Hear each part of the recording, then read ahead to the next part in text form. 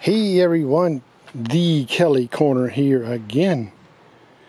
Hey, in this video I want to kind of give a rundown of what these tote tanks are and what the use is for them. Just wanted to answer a few questions about, people have questions about, do I really need one? Are they really that good? Well, what do they do exactly? How difficult are they to operate or utilize? So just so everyone knows. So look, with this guy here, I mean, if you have a small RV like I do, and we can, wife and I, when we come up and we come up with an empty gray tank, we can probably get 2 nights of showering along with dishes and whatever else before our gray tank gets full. We have a small RV, so our holding tank, I believe, I don't know exactly, but it's on the smaller side, probably maybe a 37 gallon, maybe. But this may not be for everyone. I just wanted to at least show everybody, what the use is for one of these things. And now all we have to do, we used to hook up the RV when it had a full tank and we had a few extra nights to go and we had a full gray tank. I used to have to kind of unhook everything and creep along up to the dump station to dump our gray tanks, and then come back. That really is not a big deal, but this certainly makes it a lot easier to where you don't have to worry about packing up your RV somewhat, unhooking your water, unhooking your power, and having to hook this up and tote it to the dump station because your gray tank's full. Bigger RVs with bigger holding tanks, I'll tell you right now, probably, you could probably go twice as long if that, with us. You'd probably go 4 days or more, depending upon how you conserve. Now, if you're boondocking, whole different story. This isn't about boondocking. This is about taking care of your gray water problem. This is one of the biggest problems whenever we've had this RV, was that our gray tank is full after 2 nights.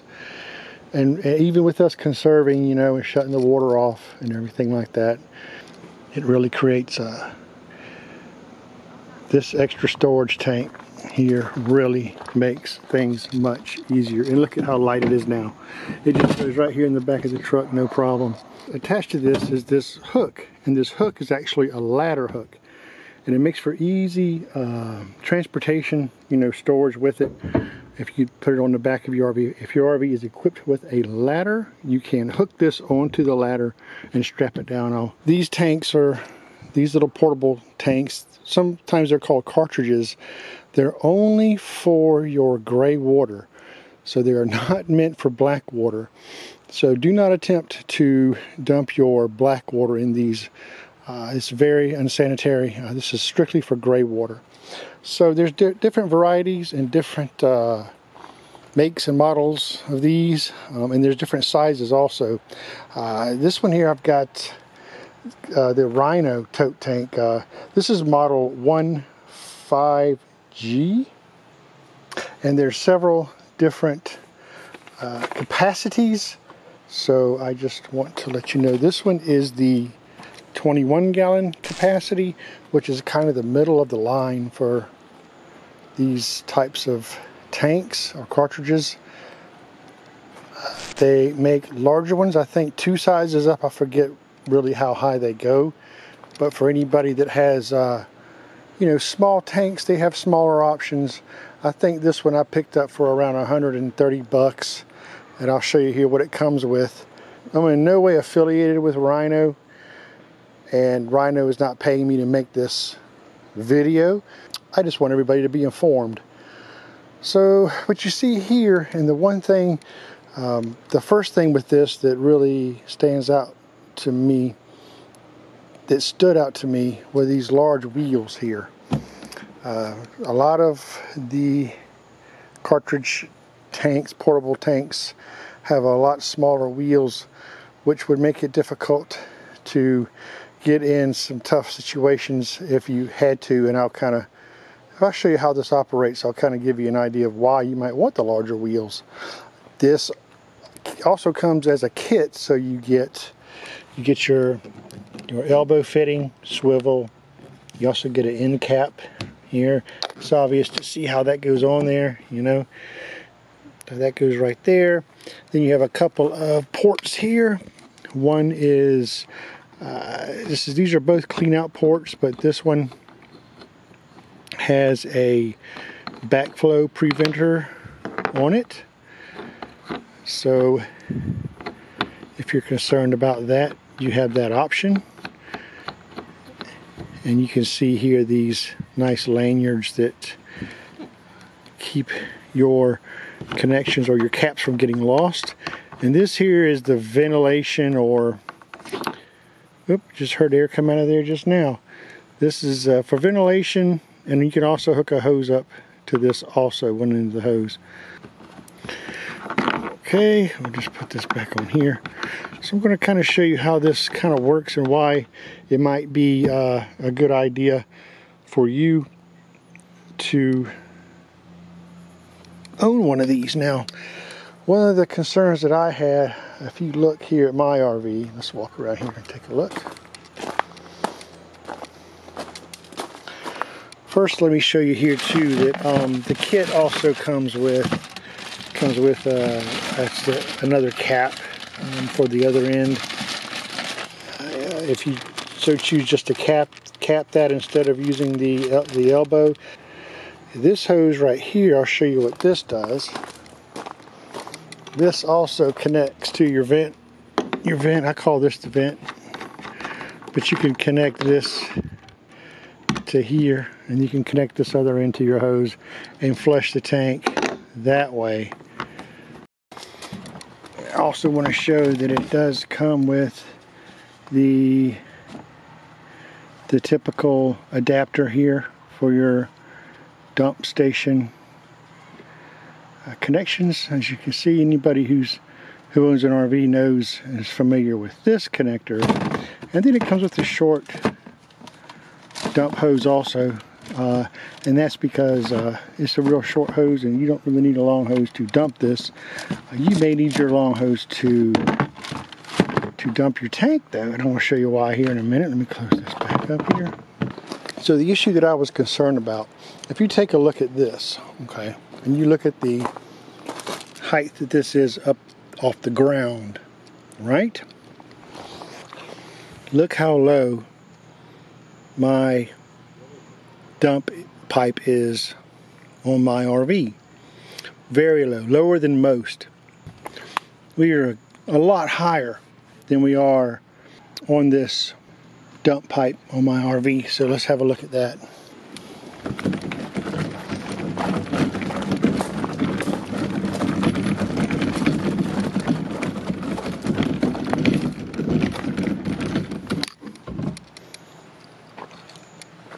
So notice here, I mean, that's a good bit higher. So you go, well, how in the world is that going to drain into here if we're so much higher here than there? There's a technique that you can do to make this work, and I'm going to show you.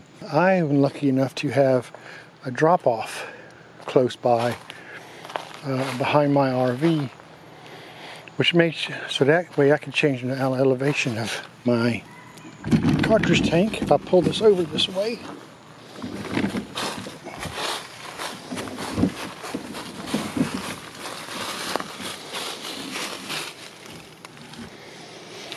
turn this way.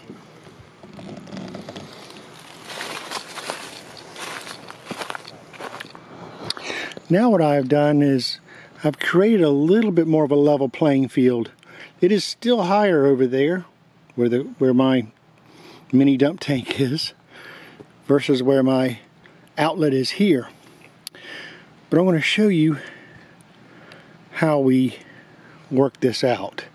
Okay, so I have my typical long sewer hose, RV sewer hose here, and I have this connects to my dump pipe there. So we're just going to pull this all the way out. Doing this with one hand, so. And then what I'm going to do is we're going to come over here and go ahead and take off our cap. And we're going to open up a little bit of a ventilation, like so. And now I'm going to connect my end to my dump pipe there, that end of the pipe to the dump pipe. And I'm going to go ahead and connect that end to my portable tank.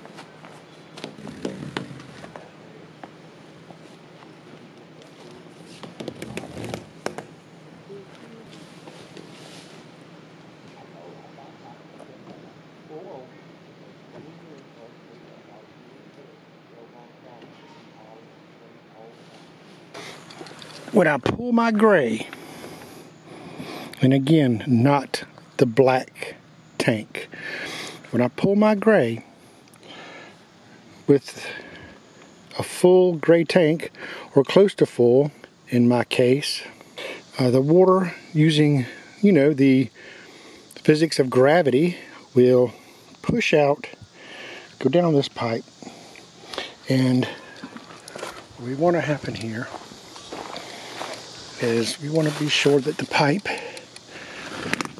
is fairly flat on the ground.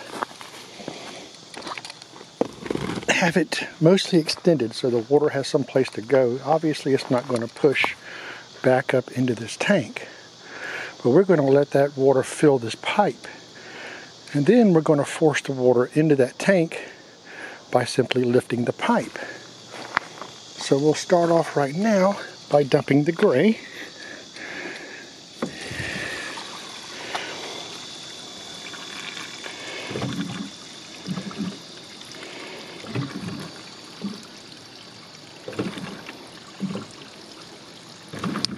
And of course we're not getting any water coming into that spare tank over there, the portable tank, because it is higher than this. But their water is flowing out into this pipe. Now, here's the very important part of doing this. You want to be sure to close your gray tank after a certain point, because this pipe's filling up, and you don't want to try to lift this pipe with that valve open, because you may have a pretty bad accident here, that if this decides to twist off while you're lifting this pipe, if that makes sense. Now I know you're seeing a little bit of leakage here, and I usually pre-wet my gasket around that pipe before I do that. It prevents that, but it's just gray water, so it's not hurting a whole lot here. Now what I'm going to do is lift this pipe and get water to flow into that tank. I have my gray valve shut off.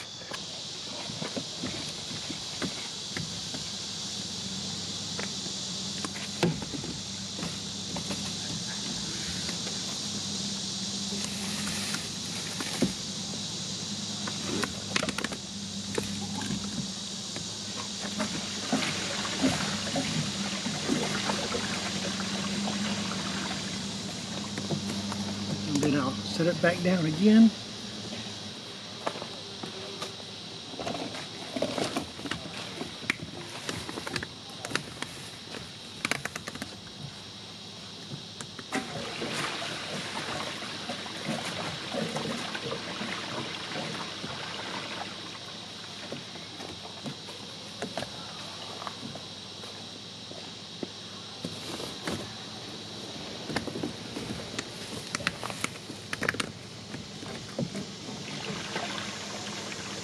Okay, then I'll repeat the process one more time.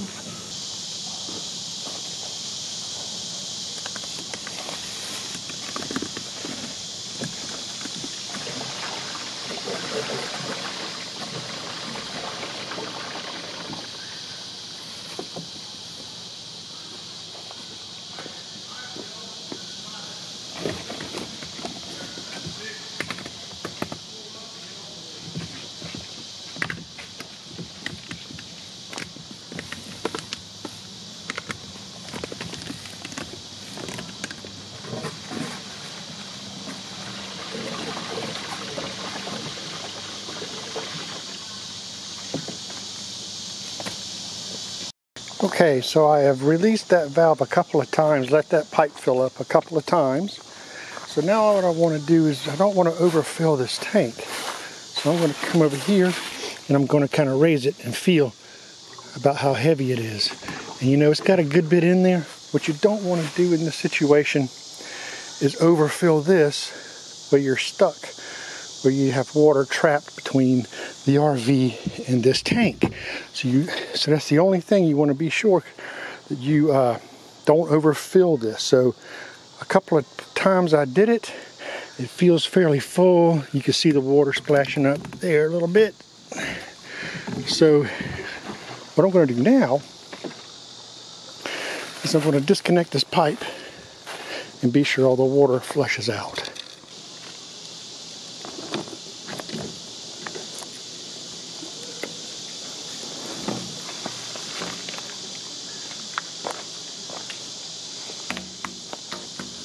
So now at this point, we simply disconnect our sewer line from here, and then we plug in our plug here, and then we can go dispose of it. I've got that end capped off. Please don't forget to go ahead and close your vent here so nothing spills out. So here's where the big wheels come in my opinion. A lot of these come with really small, like 4-inch wheels on them, and sometimes it's beneficial to pull your spare holding tank here down a slope similar to this, or sometimes when you dump it, you know, you may have to cross, I don't know, who knows what. But to me, this just makes a little bit more sense. So we're going to pick this up, we're going to tote this over to my truck, and I'm going to show you how we tote it to the station, to a dump station there, or your gray water clean out, or wherever they had their gray water drain on the campsite. And sometimes that could be a little bit of a distance away. So instead of walking this, I'm going to show you how we do it with this particular model. You know, obviously larger gallons, sizes of these are going to be heavier when you fill them up with water. This is you know, it's not light, but it's not heavy either. So we pick it up like this. We know it's not going to leak, and I can push it out. I'm using one hand, by the way. And we're going to bring it this way. Got a bump there. We'll pull it right over there. And pulling our gray tank around. Rhino, this Rhino model also comes equipped with one of these. What does this do? Well, this allows us to hook up this tank to our trailer hitch to tote it to the gray water dump. And this just goes like that, and then goes like this, and that's it. So I can lift with that. We'll keep pulling it over to my truck.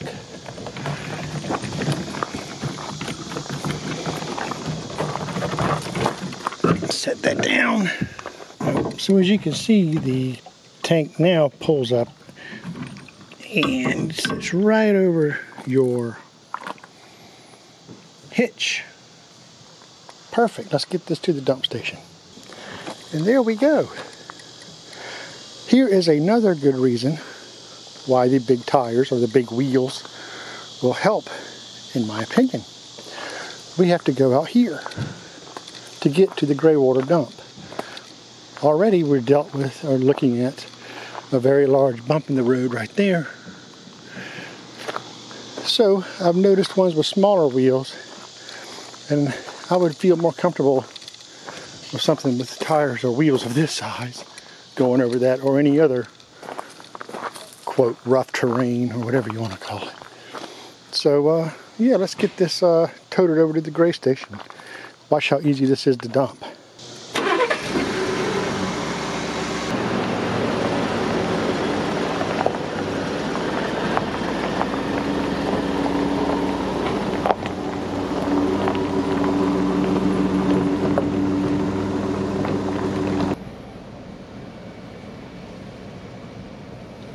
Once we have our tank pulled over, portable tank pulled over to our dump station, we simply take it off the hitch, remove the hitch, put it away, the hitch adapter there, And let's just mosey this on over to the spot. There we go. Remove the cap. Open the drain, the ventilation. And we'll just lift from here and dump our tank.